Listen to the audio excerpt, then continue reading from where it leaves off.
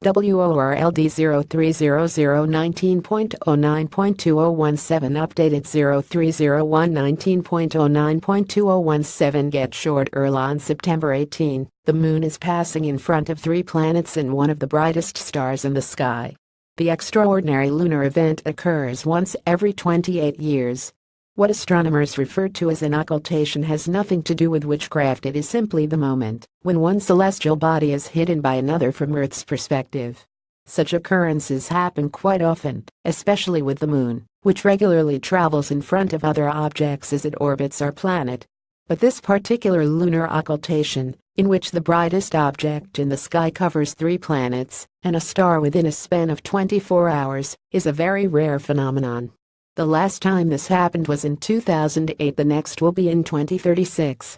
Late Sunday and early Monday Eastern Time, the moon passed in front of the planet Venus and the star Regulus, one of the only 4 first-magnitude stars in the sky that can be blocked by the moon, the other 3 being Aldebaran, Spica, and Antares.